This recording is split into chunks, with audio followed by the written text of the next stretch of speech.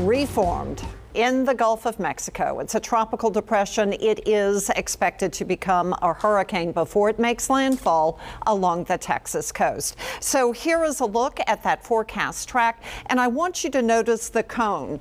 The cone lets you know where a storm or a hurricane is expected to go 2 out of 3 times. 1 out of 3 times, it can be outside of the cone. So as we look at this very large cone going out in time, 1, it lets you know that there's a lot of uncertainty, and 2, it lets you know, gosh, the center could actually be outside of that cone. This is the global forecast model. Look at how it brings it to the coast late Friday into Saturday. That's a whole lot of rain.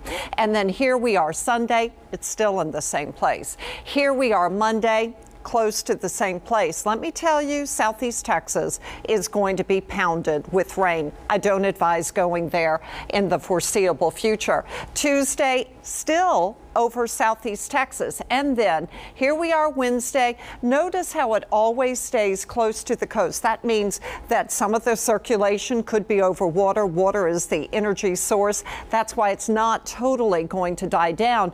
And then it's shooting off to the northeast. This is the European model. It's very similar. Here we are Saturday, Southeast Texas. Again, Sunday, similar location, and then possibly swinging out into the Gulf. There is that potential, and then Wednesday, it's shooting off to the northeast. So how much rain can we expect? Well, obviously, the heaviest rain is going to be over Texas. That's where there is truly the potential for life-threatening flooding, which is why I'm advising you don't need to go there right now.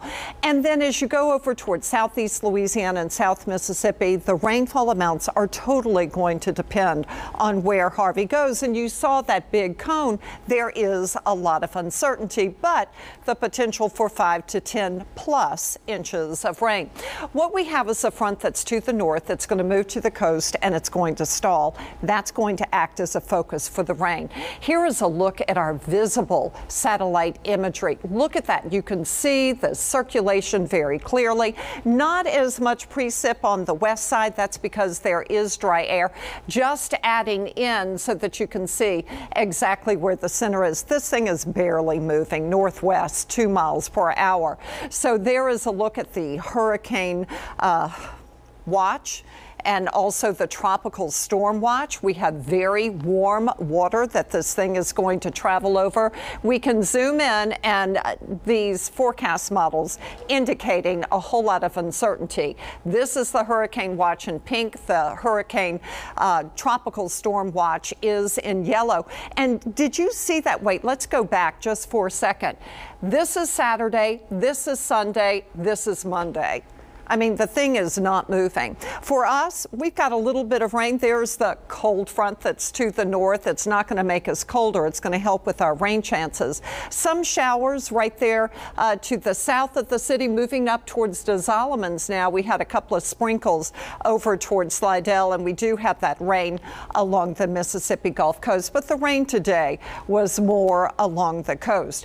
Here is a look at another forecast model, and it's basically showing the system moving to the west-northwest, and it brings it more into Mexico, which shows that there is not a lot of agreement in some of these models.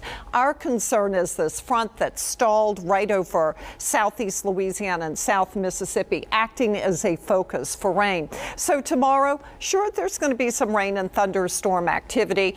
Friday, pretty much the same forecast, more clouds. But it's Saturday and Sunday, rain chances begin to go up. My big concern day is going to be Monday, possibly into Tuesday.